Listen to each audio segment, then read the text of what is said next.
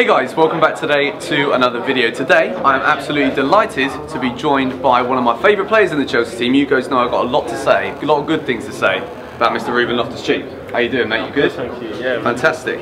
So we're here today at the FIFA 17 launch event. I've asked a few questions to Ruben over on the /football channel if you want to check that out, links in the description. But I've got some of my own. I'll ask you guys on Twitter to let me know some questions. There's nothing dodgy, you know, there's a few in here that obviously we're going to want to know some decent answers to. So then obviously you come up through the academy at Chelsea and we've seen you break into the first team. Which player, either current or past, would you say has been the biggest role model for you at the club? I'm going to say Frank Lampard. Yeah? Yeah, because when I was growing up in the academy, you know, youth team, he was the one to watch for me, you know, similar position and he scored a lot of goals. So for me, Frank Lampard was the one to watch. Did he ever say anything to you particularly? Did he ever give you any sort of pep Yeah, talk? always, you know, he was there if you ever wanted advice, you know, asking him about, you know, off the pitch, on the pitch, he was there, yeah, and he helped me a lot. That's class, that's awesome. So if you had, I'm guessing you're probably going to put Frank in this, if you had to create a five-a-side team of Chelsea players, past and present, who would you put in?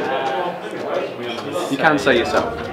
No, I can't, not yet. He'll be the boss. I say Zola is in there. Zola, Hazard, Desai.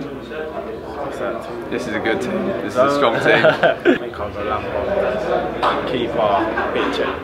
Yeah, nice one. Like that. That is a pretty strong team, to be fair. So what player would you say is your best mate at Chelsea? Like who do you always sit next to in the dressing room, or you always chatting to at the training ground? I sit next to Nathaniel Chalawala and Ola Aina. You know, similar age, and we get along. Yeah, I guess you guys have known each other for a while. Yeah, so I get along with them a lot. Yeah. Any of the older players in particular? I think we're all pretty tight, you know, but especially, you know, being English, John Terry and Gary. So. Awesome, nice one. So obviously this is something that I wanted to know. Have you seen anything about FIFA 17, the journey? It's a new game mode. Yes, yeah. Is there anything, would you say, within the journey, like that goes from being in the under 11s, would you say that there's any moment in your footballing career that you actually thought was like a breaking point, and a point where you either had the most pride or if you felt as though maybe it wasn't working out? Is there any points in your career like that? Yeah, I think as a footballer, you go through ups and downs in your career, and then there's points where you get to your lowest point, and it's all about just keeping your head and saying you'll be worth it in the end, and you get through it. And when you get to the other side, you know, you're mentally stronger.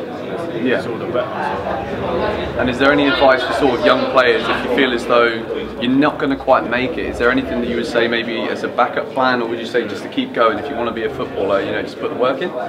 Yeah, well, I think you really have to have belief in yourself if you really want to be a footballer. But sometimes if you haven't got the talent and people, you know, saying, listen, you don't think you'll be a footballer, you know, you're going to have a backup, you know, and that's why you have school. I think you should always concentrate in school and try and get the best grades in school and have something to fall back on if you don't. Yeah, awesome. I think that's great advice, to be honest. Who's the toughest player you've ever come up against? Yaya Toure. Again, every single video I do with the Chelsea player, it's always Yaya Toure. He must be an absolute monster. So obviously, right now at Chelsea, there's a lot of players that are out on loan. Yeah. Is there any in particular that you think are going to come back to the club and make a huge impact? Obviously, Tammy Abraham's scoring goals for fun at the moment. Do you think he's going to have a bright future at Chelsea? Yeah, well, you never know what can happen in the future. I think there's a load of talented players on loan, as you say, and anything can happen. You know, there's a few players that their career can take off and then they end up coming back, and there's players that, you know, won't make it at Chelsea. So yeah, you know, you never know.